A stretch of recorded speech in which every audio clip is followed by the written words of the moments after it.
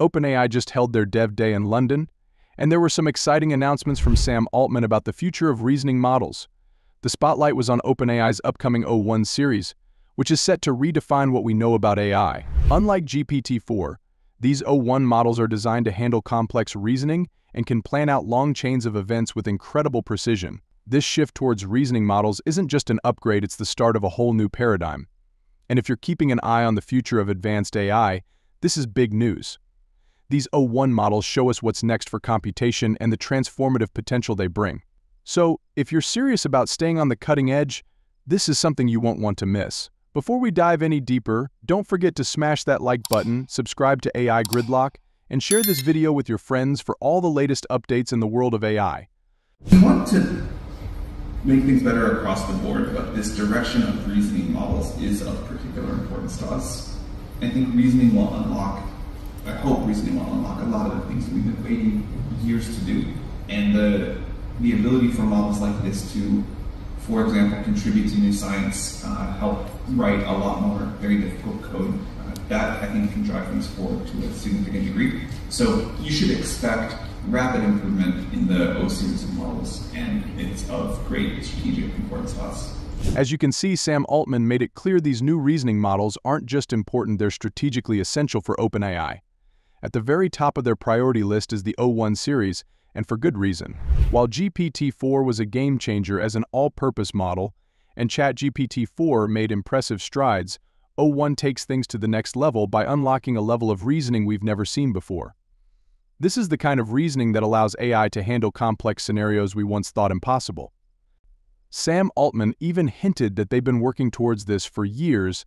This is the moment they've been waiting for. Think about the possibilities in healthcare, scientific research, and AI agents. O1's reasoning abilities are the foundation for groundbreaking advancements in these fields and beyond. And here's a little teaser for what's coming up. Altman dropped some hints about future models, including an upcoming fourth iteration of O1 Model 04. If you're an AI entrepreneur or building a tech startup, this is the part to focus on. The insights from this event give you a roadmap for where to invest your time and energy to stay at the forefront of AI innovation. If we do our job right, then that will not be as important in the future. If, on the other hand, you build a company that benefits from the model getting better and better, if an Oracle told you today that O4 was going to be just absolutely incredible and do all of these things that right now feel impossible, and you were happy about that, then, maybe we're wrong, but at least that's what we're going for. And if instead you say, okay, there's this area where there are many, but you pick one of the many areas where O1 Preview underperforms, and so I'm going to patch this and just going to get it to work, then you're sort of assuming that the next turn of the model won't be as good as we think it will be. And that is the general philosophical message we try to get out to startups. Like, we believe that we are on a quite steep trajectory of improvement, and that the current shortcomings of the models today will just be taken care of by future generations. And, I would encourage people to be aligned with that. Here's the key takeaway: these next-gen models from OpenAI are set to tackle many of the limitations current models still face. So if you're running an AI startup, especially one focused on low-hanging fruit in AI, this is your heads up. OpenAI is paving the way for models that will handle much of what's missing today. Sam Altman's talked before about the classic "OpenAI killed my startup" meme, but here's the thing: with models like O2 or O3 on the horizon, it's less about competing with OpenAI and more about building in synergy with them.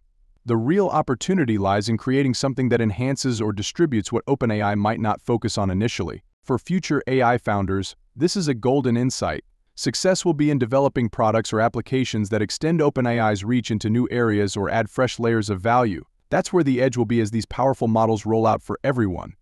I think fundamentally there are two strategies to build on AI right now, or startups doing with AI.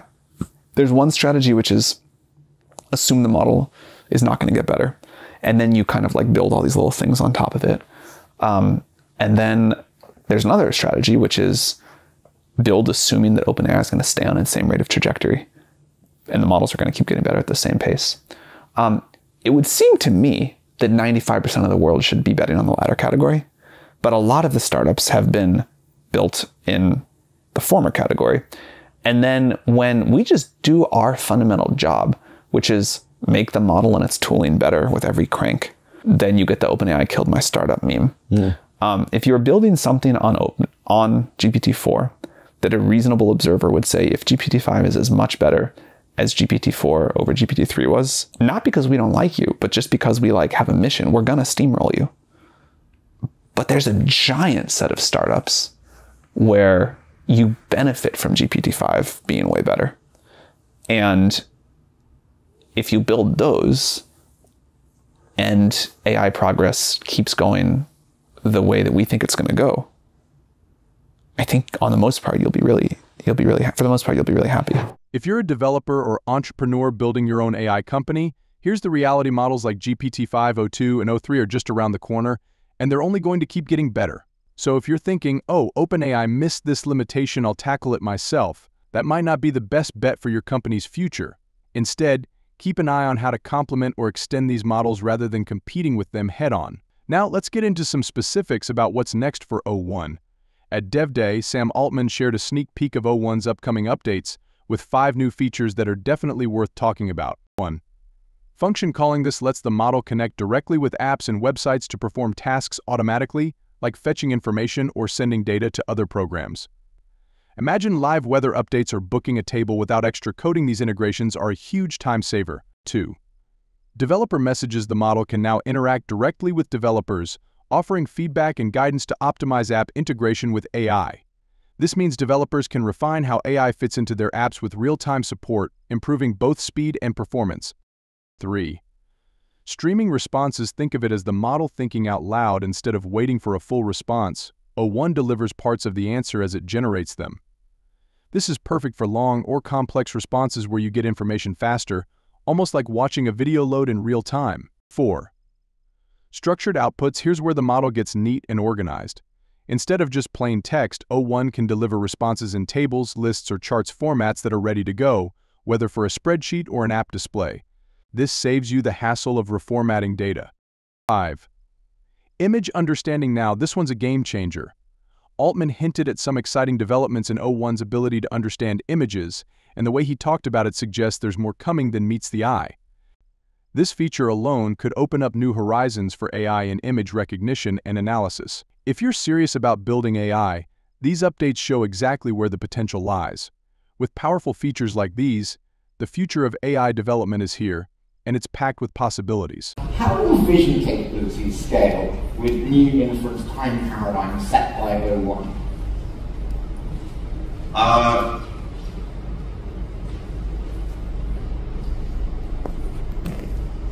Without spoiling anything, I would expect rapid progress in image-based models. It's a bit of a carrot down. Okay. Now, here's one of the wildest things Sam Altman hinted at without giving too much away. He teased us to expect rapid advancements in image-based models. OpenAI just released a paper on this, and it's game-changing. They've found a way to move beyond traditional diffusion models to a new technique that can generate stunning, high-quality images in just 0.1 seconds and at only 10% of the compute cost of previous methods. I'll be diving into this paper in detail soon, so stay tuned because the implications are massive. And for those of you interested in AI agents, yes, they're the buzz right now. Sam Altman shared his insights here as well. His thoughts hint at some exciting directions for the future of agents, and it's definitely something you'll want to keep on your radar. The main example they seem to give, fairly consistent, is, you can ask the agent to go book you a restaurant reservation. And either it can use OpenTable or it can call the restaurant. Okay, sure, that's a mildly annoying thing to have to do and maybe saves you some work. One of the things that I think is interesting is a world where you can just do things that you wouldn't or couldn't do as a human. So what if instead of calling one restaurant to make a reservation, my agent would call me 300 and figure out which one had the best food for me or some special thing available or whatever. And then you would say, well, that's really annoying if your agent is calling 300 restaurants. But if it's an agent answering each of those 300 places, then no problem. And it can be this like massively parallel thing that a human can't do. So that's like a trivial example, but there are these like limitations to human bandwidth that maybe these agents won't have. Thanks for tuning in, and I'll see you in the next episode.